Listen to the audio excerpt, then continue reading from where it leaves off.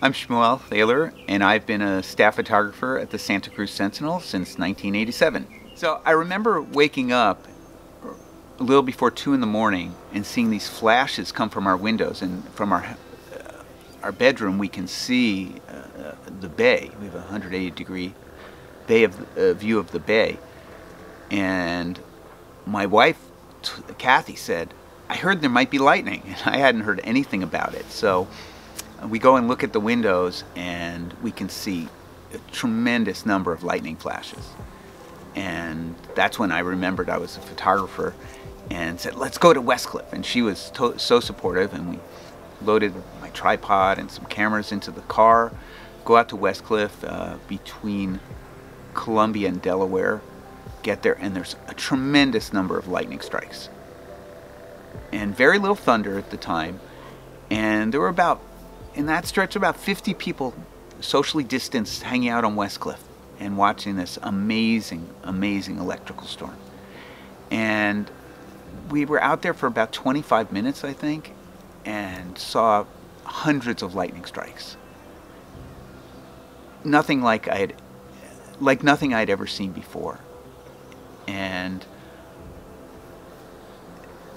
then what happened was that there was what's called a roll cloud, which I've learned that's what it's called since, which kind of is a cloud that rolls sideways and comes over. And there was no wind at all during the first 25 minutes. No rain, very little even thunder. We could hear some thunder. And I actually remember thinking, boy, I wonder if there could be some fires after this. And then within 25 seconds, this cloud, we watched it roll in, and debris started swirling around, and the wind picked up from 0 to about 60 miles an hour in that 25-30 seconds. And we were scattering. Everyone out there was scattering. And because I had to pick up the tripod and stuff, we were the last people out there. And then we were driving up Delaware on the way home, and things had fallen in the street, and there was debris all over the place. And then we got home, and we watched it a little more, but it got really crazy. It got very windy and continued with rain, and we could hear the thunder then much more. And we thought, okay, that's it. That was a cool experience. And then it got a little crazy after that. Being the obsessive person I am, I got down to my computer and started editing the lightning photos at about 3:30 a.m. And got them onto social media within that night, and then after that got them onto the Sentinel the next day. Of the images I got that night, I probably got maybe 20 or 30 successful lightning pictures. No, I think I probably got about 10 successful lightning pictures, because you leave the shutter open for a long time, and you want to make sure there's a number of lightning strikes in it, and the lightning's really bright, so it's a challenge to make sure the exposure is correct, and most of the exposures were about 2-minute exposures. And then it's just the picture that I think was the most successful is one where you can see probably 8 or 10 lightning strikes hitting beyond Westcliff. So I'm standing on Westcliff, as I said, near the corner of Columbia, and this is out looking towards Mitchell's Cove, with a bunch of strikes coming down. And it's cropped a little. There's a little more in the ocean with a few more strikes, but I just really want to concentrate on this recognizable landmark of Mitchell's Cove in Santa Cruz. And you can get a sense of the roll cloud above just a little, and you can also see the lightning reflected on the ocean, Pacific Ocean, between where I was and Mitchell's Cove. A few weeks later, after the fires had really devastated parts of Bonnie Doon and Boulder Creek, a friend of mine, longtime Santa Cruz resident, Carol Fuller, called me and said she really would love to have a picture of that lightning storm, the picture that she had seen that I had taken, but she wanted to do something more with it. And so she talked to folks at the Community Foundation, and together they thought it would be a really great idea to give a print to donors to the Fire Relief Fund, a copy of this print, a signed print, as a thank you for their generosity in giving to the fund.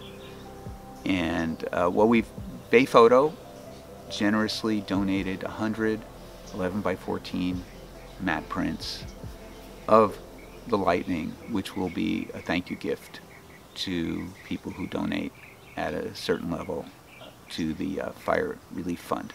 The day after the lightning storm, we had heard about the fire up in Pescadero and the Warnella fire, which was above Davenport. And so I drove up there and kind of went out, and it was fire in very remote places at that time. There weren't any houses that were being burned. They had crews out there. They had an aircraft out there. I went out above Pescadero, drove on some really sandy roads way out in the hills, and where the firefighters were fighting the fires. And then the next night, I had heard through, I think, the police scanner that there was a fire up in Boulder Creek. And we kind of assumed that it was from the lightning strikes. You know, the lightning strikes seemed to have started some fires that were kind of smoldering, and then they lit up. And so I decided to go up to Boulder Creek to see what was going on, and got a few details of where it might be. And I went up on Highway 236, and as I'm getting about halfway between Boulder Creek and and Big Basin Redwood State Park, the sky is incredibly orange, a bright orange, and there were emergency vehicles going back and forth. And of course, my job is to document this, but what I don't want to do is be in the way of the first responders. So I started trying to figure out where the fire was and seeing if I could get to it. And I went up China Grade Road and finally went to the end there where it starts hitting Big Basin, and there was just flames all over the place. I didn't see any really tall walls of flame at that point, but the forest was just on fire.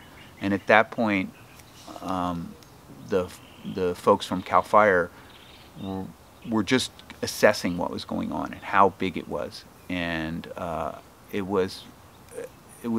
felt very, very ominous, like nothing I'd seen before. And you know, we've had a number of wildfires here in Santa Cruz County over the years. The Summit Fire, the Trabing Fire, the Martin Fire, those were all in 1 year. We've had the Croy Fire, we had the Lockheed Fire, but nothing like this. This just felt really, really different.